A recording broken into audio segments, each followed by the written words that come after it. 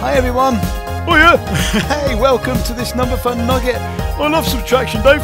You do? I love subtraction as well, actually. It's one of my favourite topics to talk about. What are we going to do today? We're going to do column subtraction, actually. We can really get our brains around that. I look stupid, Dave. I know. I just love it. I love my glasses. Hate the wig. Love your glasses and hate the wig.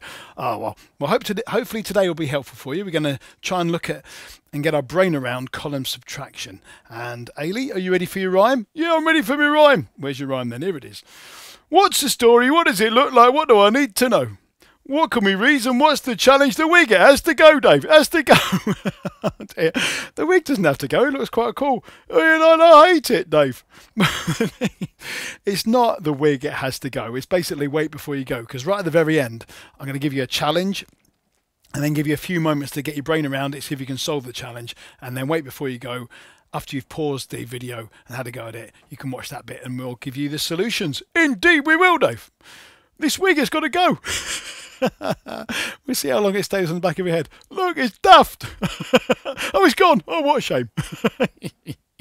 It has gone. Right, here we go, Alie. What's the story? Should we do that again?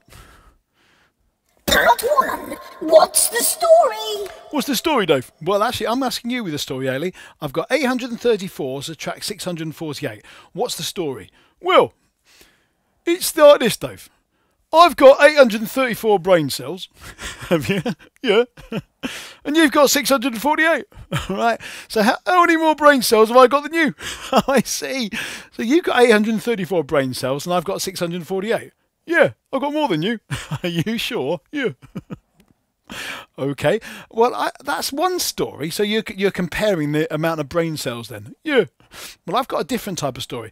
My story is about one of my number fun characters. And one of my number fun characters is called Papetitioning. And Papetitioning is a lumberjack and he chops up logs and he puts them in crates of 100 like this. He's got big stacks of 10, like these are big stacks of 10. And he puts some of them in loose logs, little ones like this. So I'm thinking Papetitioning has got 800s, big crates of 100. Yeah. 3 stacks of 10. All right. And he's got 4 loose logs. 4 loose logs. That's right. So if I put them all together like that, that's the number. That's all the logs he's got. 834 logs. And then along comes somebody like you, Alie, and says, "Please, can I have 648 logs?" That's quite a good impression, Dave. All right. So you come along. What are you going to say? "Please, can I have 648 logs?" Right. And then you have to take 648 away from that. Oh, it's like reduction, Dave. That's right. So your stories, you're comparing the numbers to find the difference. And what I'm doing is I'm removing the 648 from the 834 in my story. Part 2. What does it look like? Well, the thing is, I think if we're going to really understand column subtraction, what we need to do is to think, what's the story? We've done that, Dave. Yeah. And what does it look like? And then maybe even play with some models and images and pictures like these ones to make it really understandable. Okay, so I've got a song to help. Here it is. Peppa T, there's a lot of logs in your house today. Sure is, darling, and I've written a song about it.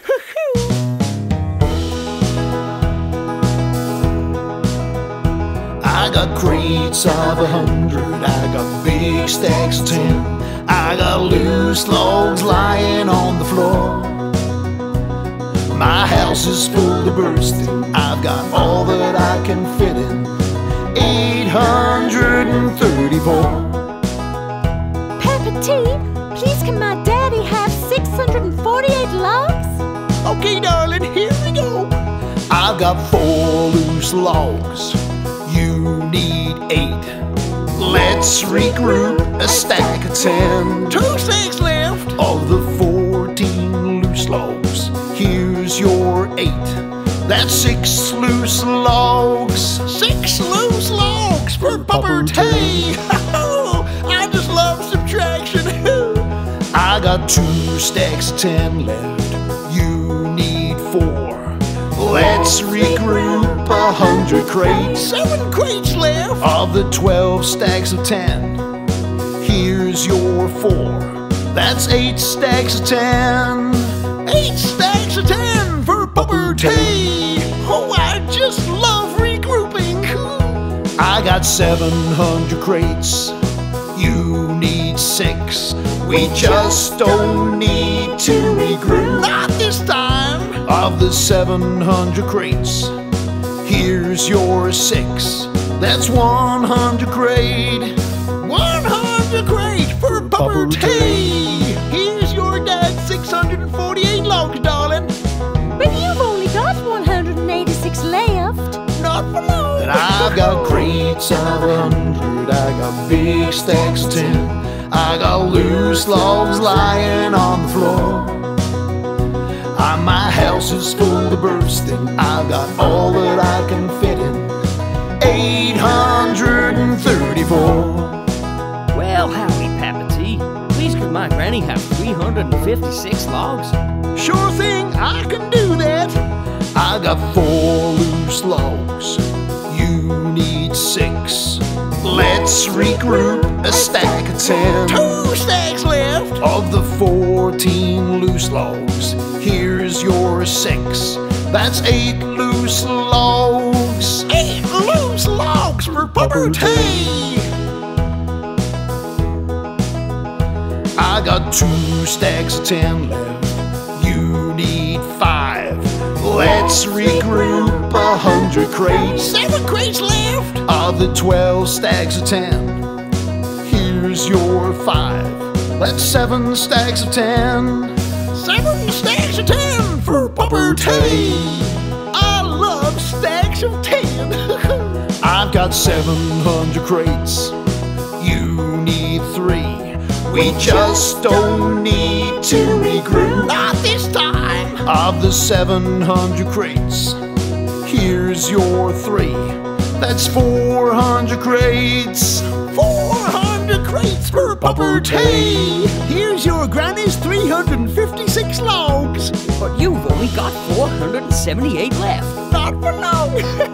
I got crates of 100. I got big stacks of 10. I got loose logs lying on the floor. My house is full to bursting. I've got all that I can fit in. 834. Thank you, Papa T. You're my hero. And mine too. Oh, now you're making me blush.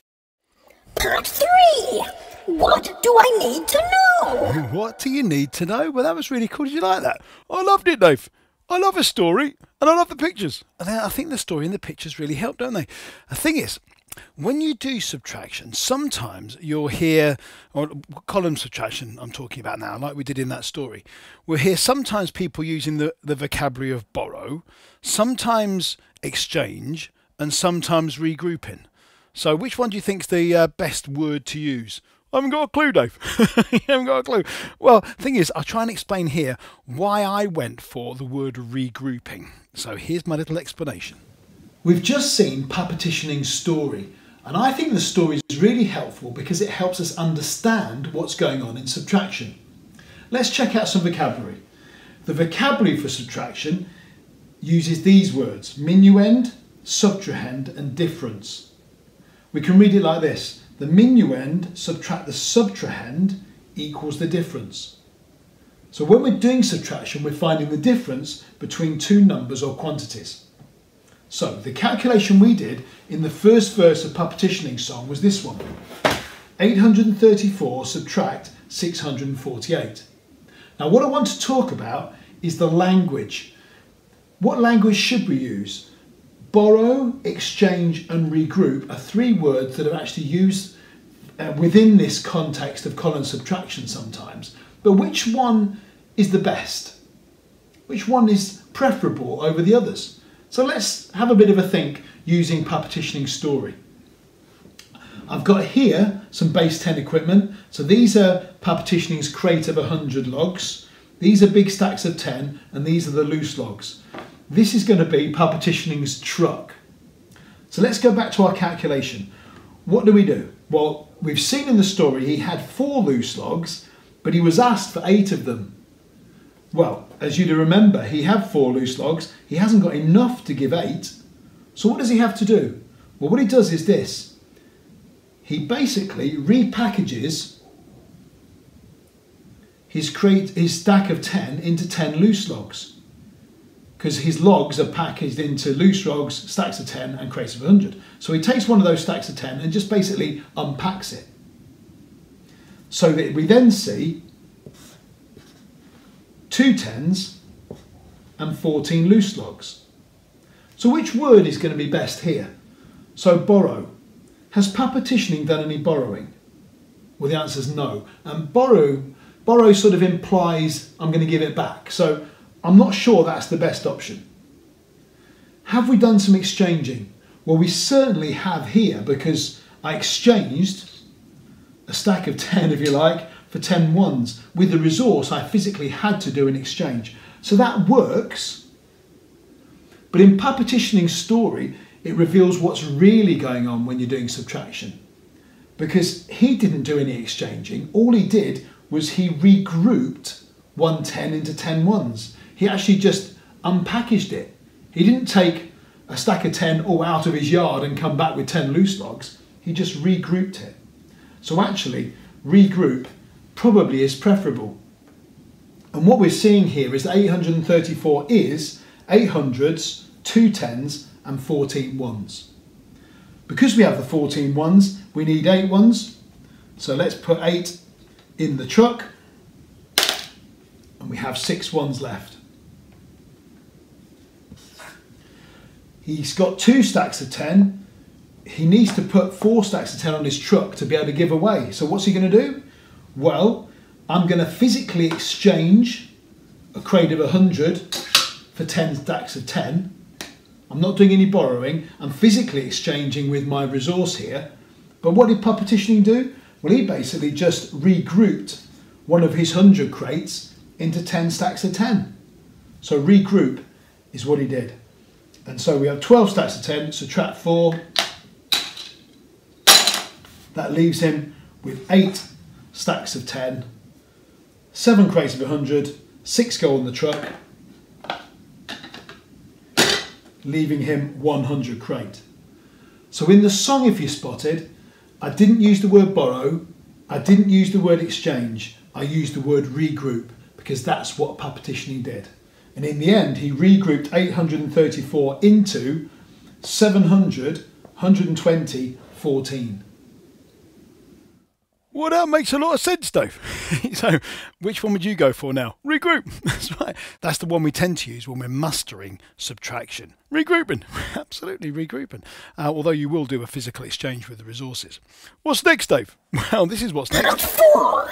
What can we reason? So now we've got an understanding of a story and a picture behind it.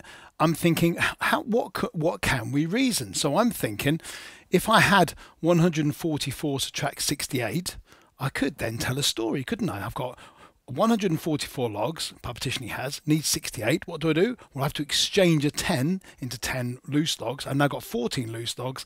I can remove 8 of those and put those on the truck, and partitioning would have 6 loose logs left. He's got 3 stacks of 10. 6 need to be given away, so what's he going to do? Regroup, Dave. That's right. So he's going to regroup his 100 into 10 stacks of 10. He's now got 13 10s. He's going to put 6 of those 10s on the truck to take away. How many has he got left? 7. Right, brilliant. So he's got 76 left. So in that story, there were 144 logs in the warehouse, 68 go on the truck to go, and I've got 7 stacks of 10 and 6 loose logs left in the warehouse. I love it, Dave. So the other thing we can do is, if we have 144 subtract 68, I want to encourage you about this, Alie, is that you don't have to solve it like that. Oh, is there another way? There is. In fact, there's loads of ways. So here's a strategy we've called quad jump. So here, this is a bit like your brain cells. Oh, I've got 144 and you got 68. Yeah, that's right. So you start with the number of brain cells I've got, 68, and then you count on to 70. That's 2. Yep. Then you jump on to 100, 30 more. Then you jump on to 140, another 40 more. That's right. And then another 4 to get to 144. That's right. So if you add those jumps up, you get 76. Oh, I see, Dave. It's like a count-on strategy. It is. It's finding the difference that way. Here's another way of doing it. 144 subtract 68. You can partition 68 into 64 and 4. Why would you do that, Dave? Well, if I do 64, it just makes it easy to do 144 subtract 64, because really I'm just doing 14 tens subtract 6 tens. 8 tens, that's right. So you end up with 8 tens, I've got 80. Then you can subtract the 4 off. So 80 subtract 4, 76, that's right. So I'm partitioning the one subtraction into two little ones to help me. I really like this one. What on earth are you doing here? Well, you remember the answer in the subtraction calculation is called the difference? Yeah. All I'm doing is I'm just keeping the difference the same by adding to both my minuend and my subtrahend. So if I give 2 to both those numbers, it makes 144 subtract 68 into 146 subtract 70. Oh, 70 is a bit easier to subtract. It certainly is. So you're then saying, well, I've got 14 tens subtract 7 tens, which gives us 7 tens, and I've still got the 6, 76. Well, that is really clever, Dave. So we've got a story, we've got pictures, and we've got alternative strategies. So here's the next bit. Part 5. What's the challenge? Well, we're going to challenge you to do this. Challenge 1. Can you solve the calculation 144 subtract 87 using column subtraction and partitioning story? That's right. So think about the story, think about the pictures.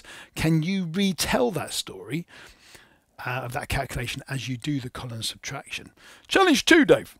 Come up with 3 other ways of finding the difference between 144 and 87. That's right. Well, I showed you 3 strategies a few moments ago of other ways that I might do it. So I wonder, what would you do?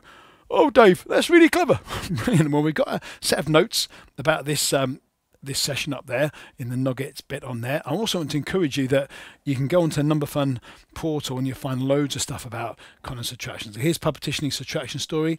There's a parent downloadable pack here which gives parents and children lots of information and ideas about how to do subtraction really, really well. And it's got, oh, there's a place value grid like the one I had a few minutes ago. Partitioning's truck. And there's just some game and activity ideas based on column subtraction. Oh, I love it, Dave. Well, I love it as well.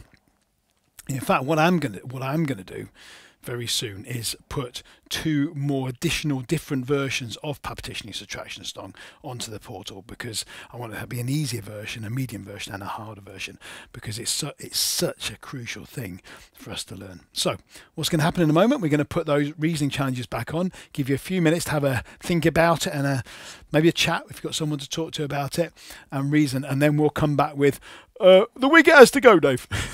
No, wait before you go. All right then. So here we go. Here's your challenge for today. Can I tell the story, Dave? No, because that's their job. Oh. I've got more brain cells than you. You probably have.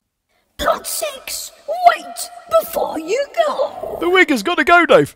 The wig's gone. Oh, yeah.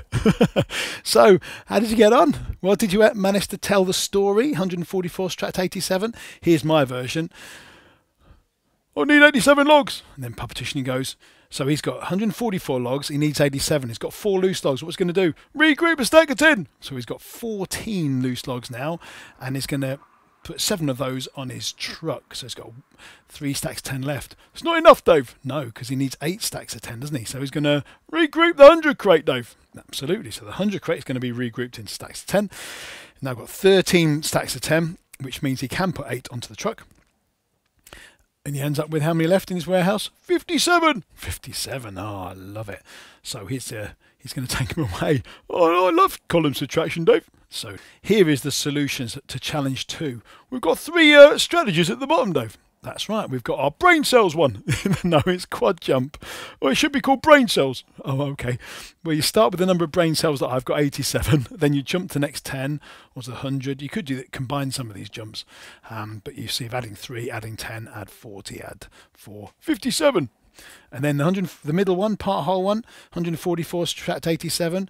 I've partitioned 87 into 84 and 3. That's right. So I've found the difference between 144 and 84 to start with, 60. And then subtracted 3 more, 57. Brilliant. And the last one, have you seen what I've done with the last one? You've been a bit clever, Dave. Well, thing is, I know my bonds to 100, and 87 is not far from 100. So I thought, why don't I just increase 87 by 13 as my subtrahend and And as long as I increase my minuend by 13 as well, it'll be the same difference. So 157 subtract 100 is definitely a lot easier than doing 144 subtract 87. You are a very clever man, Dave. No, all I'm doing is just using my strategies. I think they're just so cool. I hope that's helpful, everyone. All those images that we've seen of those different strategies come from our visual calculation policy, and we've got a full extensive one that is used in lots of schools up and down the country. So if you spot that and you're interested in it and you're a teacher, and then please let us know, because we've got a full extensive policy all based on oodles of strategies, both the written and the mental, as well as the concrete and pictorial resources that go alongside them. It's time to go, Dave. It certainly is time to go. So bless you. We'll see you soon. We'll be back very soon, and you've enjoyed today. I love subtraction, Dave. It's the best ever. It is. I've been studying about it. You what? Using your brain cells? You haven't got many. No, but I have been learning about subtraction. Amazing.